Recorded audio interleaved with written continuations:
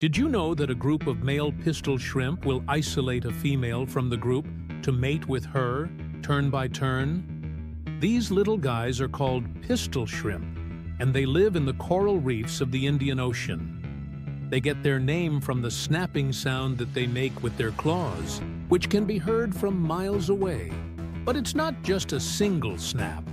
It's more like a pistol being fired. That's why they're called pistol shrimp. Now, this may come as a surprise, but these shrimp are actually quite good at hiding.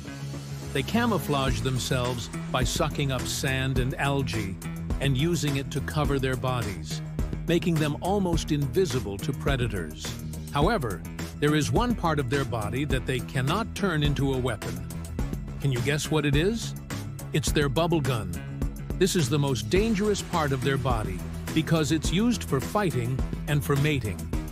The males use their bubble guns to create a loud popping sound that can stun their prey.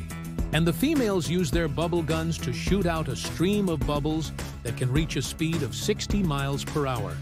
That's faster than a speeding bullet.